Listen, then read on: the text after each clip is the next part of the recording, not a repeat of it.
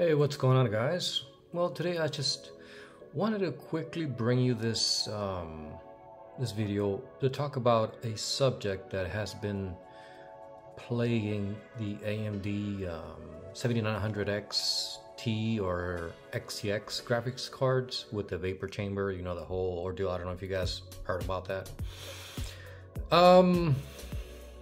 You know, I actually have an issue with this little graphics card here. This thing here, I use it to give it a beating for whatever, you know, to test thermal pads, thermal paste, whatever, you know, that sort of thing.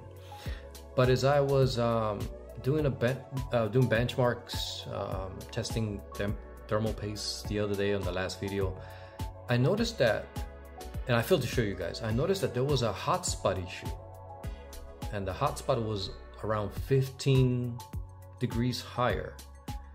And I was wondering, like, how the heck is that possible? Like, you know, it's making good contact. I know the thermal pad is the right size. The thermal pad that goes over the VRM here is 2 millimeter. It's 2 millimeter thermal pad. We're using the right pressure, the right amount. I applied and reapplied the thermal paste, and still the hotspot was there. So I did what any reasonable okay, I'm not so reasonable, but what I thought would be, you know, obvious, right? So I checked for flatness here on the heat sink, and it's okay. There's no rocking, you know, it looks pretty flat, as you can see there. We can test it going this way too. Well, that's the thermal pad there in the way. Hold on, give me a second. Okay, here, and as you can see there, I hope that you can see, yeah, it doesn't rock. It's pretty flat.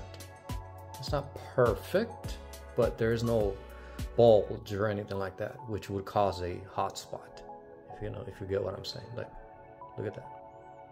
That's good. Okay, so you get the point. It's not the heat sink, and it is my theory that the issue with the hotspot on various graphics cards, not just AMD, might have to do with this here. Check this out. Okay, are you ready? Okay, we'll put the blade there. And I don't know if you guys can see that.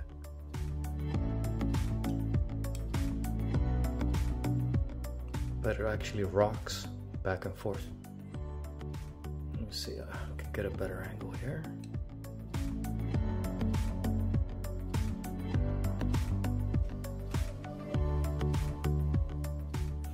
Okay, I think you can see it better from this angle here. I don't know why I'm so stubborn that I kind of want to, like, I want you guys to believe me, because this is like shocking to me. Okay, hold on. Let's see. Right there. You guys see that?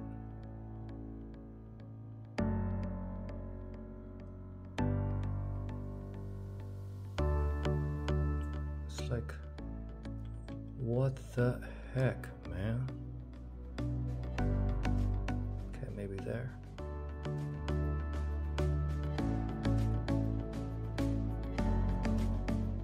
This should not be happening.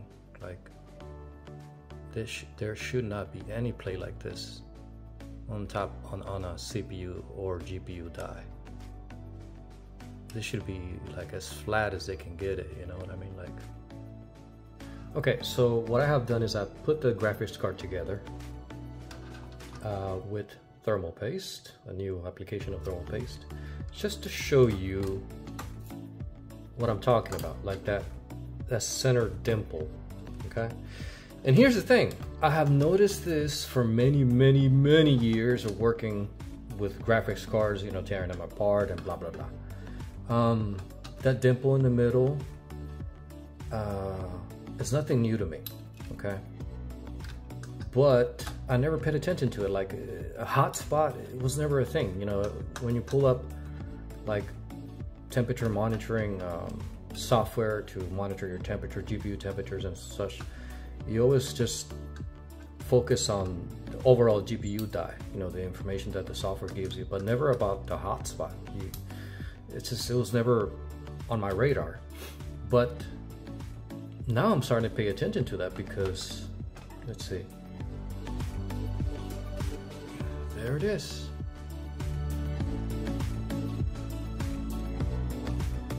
You guys see that, right?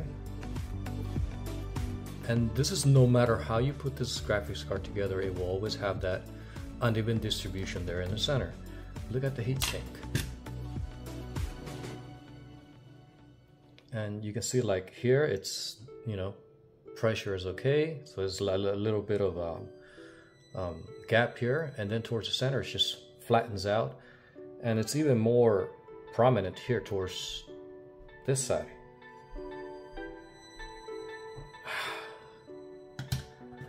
Okay, well, if your graphics card looks like this when you take it apart, and you haven't enabled a feature to allow you to monitor the hotspot on your graphics card, you may want to look at this. You may want to look at how the thermal paste is distributed over the die to see if it's a die issue, in which case you probably may have a case, you know, for RMA. Anyway, yeah, I'm just gonna leave it here, guys. I don't want to get too technical about this, but this is now bringing me back memories of many graphics cards that I had issues with hotspots, and I just didn't realize really like what it could be. But yeah, there's that dimple or that gap, whatever. All right, guys, see you on the next one. Take care. Peace.